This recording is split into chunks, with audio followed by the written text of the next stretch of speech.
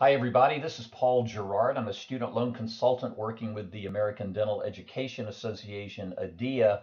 This repayment module is on choosing an income plan and specifically on the key differences between pay-as-you-earn, known as PAYE, and revised pay-as-you-earn, known as REPAYE. Hopefully, you've seen the other modules on repayment plans, including the one that introduces you to income-driven repayment plans. In this module, we look specifically at how to choose between pay-as-you-earn and revised pay-as-you-earn.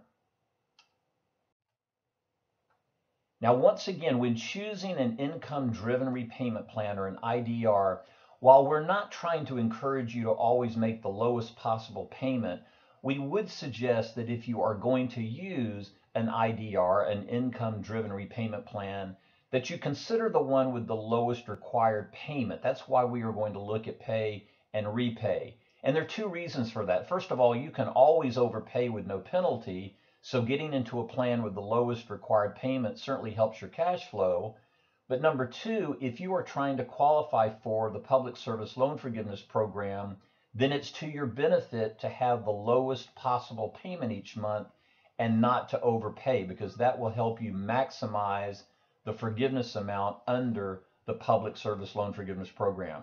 Now, we mentioned in an earlier module, there are several income-driven repayment plans. IBR is an older plan, and the income contingent repayment plan is much older, and so we are not going to discuss those here. If you have questions about those, contact your loan servicer or go to studentloans.gov. Now let's take a look at some of the key differences between pay-as-you-earn and revised pay-as-you-earn. First of all, REPAYE is available to all borrowers regardless of when you first started borrowing.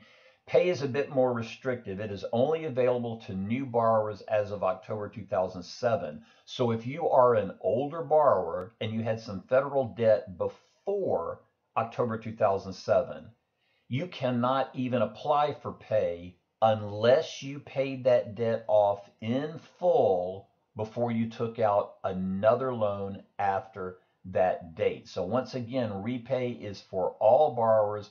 Pay is a bit more restrictive. It's only available for new borrowers or first-time borrowers as of October 2007.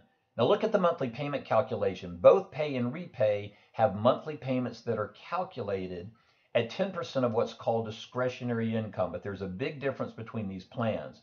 With pay-as-you-earn, regardless of how high your salary goes, you are never required to pay more than what you would have paid under the original standard 10-year plan. In other words, there's a cap to your payments under pay-as-you-earn. There is no such cap with REPAYE. You will always pay 10% of discretionary income. There's no income requirement with REPAYE. There is an income requirement with pay-as-you-earn. You have to demonstrate something called partial financial hardship, which is a threshold that looks at your debt, your income, and your family size. There is no such income requirement with REPAYE. And folks, that's why there's no payment cap with REPAYE. You are always paying 10% of discretionary income. Now look at spousal income. This is very important for married borrowers or those of you who are single thinking about getting married. Under all the income plans, certainly including pay and REPAYE, spousal income is counted for married borrowers who file a joint return. But under pay-as-you-earn, married borrowers who file a separate return, they will find that spousal income is not required and not included in the calculation of monthly payments. So a very big difference between pay-as-you-earn and REPAYE. With REPAYE, spousal income is always counted in the calculation of the payment regardless of a married borrower's filing status. Let's look at some more very key differences between pay-as-you-earn and revised pay-as-you-earn. First of all, the repayment term with pay is shorter at 20 years. REPAYE is 25 years for anyone with borrowing during graduate and professional school, which is certainly the case for dental school graduates. Now notice the interest subsidy on unsubsidized loans. This is extremely important, and actually this is one reason we think many borrowers who are recent graduates with significant debt may be looking at REPAYE. Remember, an unsubsidized loan is a loan like a direct unsubsidized or direct plus loan. And once again, as you know, that for many dental school graduates comprises the majority of, if not all, of their student loan portfolios. With revised pay-as-you-earn, any time that the interest that's due each month is higher than the repay amount, the government will subsidize that difference by 50%. What does that mean? Very simple example.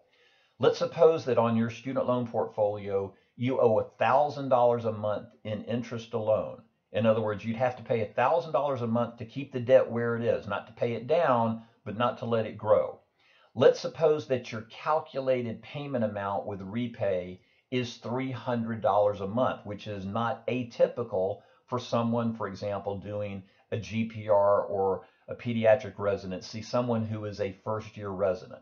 So you owe $1,000 in interest, but your calculated repay amount is only $300. Well, what's wrong with this picture? Your debt is actually growing by $700 a month. That's negative amortization. That's the word or the description for that occurrence. With REPAYE, the government will slow down how fast this borrower's debt grows by 50%. In other words, in this example, instead of the debt growing by $700 a month, the debt will only grow by $350 a month. So folks, the way to think about this is that if you have a big gap between the amount you've borrowed and your income, you're likely going to have a big gap between how much interest you owe and what your repay calculated amount is each month. If that's the case, you're likely going to benefit from REPAYE because the government will slow down how fast your debt grows.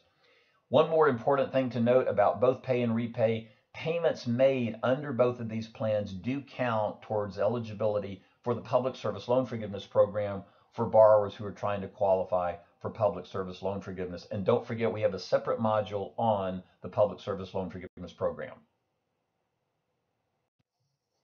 As we close this short module on PAYE and REPAYE, let's take a look at who might benefit best from each one of these plans. And folks, this is an individual decision. There are certainly exceptions to some of these comments. We would encourage you to take a look at your own portfolio, your own repayment objectives and your budget, your marital status, all those things as you make your decision about which plan will be best. But hopefully these comments will help. We think pay-as-you-earn may be best for borrowers whose income is going to jump pretty dramatically after they start repayment and will substantially exceed their debt pretty quickly after repayment begins. These borrowers simply will not really benefit from the 50% interest subsidy available with REPAYE. We also think PAYE may be best for borrowers who are married and whose spouse has substantial income and who need to exclude spousal income from the monthly payment calculation. Remember, with pay-as-you-earn, a married borrower can file a separate return and spousal income will not be counted in the determination of the monthly payment amount. We think REPAYE may be best for borrowers who are single. The spousal income requirement is irrelevant at that point, or they're married but their spouse has minimal income and therefore the inclusion of spousal income has a minimum impact on the monthly payment amount with REPAYE. We also think REPAYE may be best for borrowers who have a substantial gap between their federal debt and income because these borrowers should benefit from the 50% subsidy available with REPAYE. We hope the information in this module will help you as you make a decision about which repayment plan, PAYE or REPAYE, will be best for you. On behalf of the American Dental Education Association, ADEA, thank you for watching this video. Best wishes for every success in your dental careers.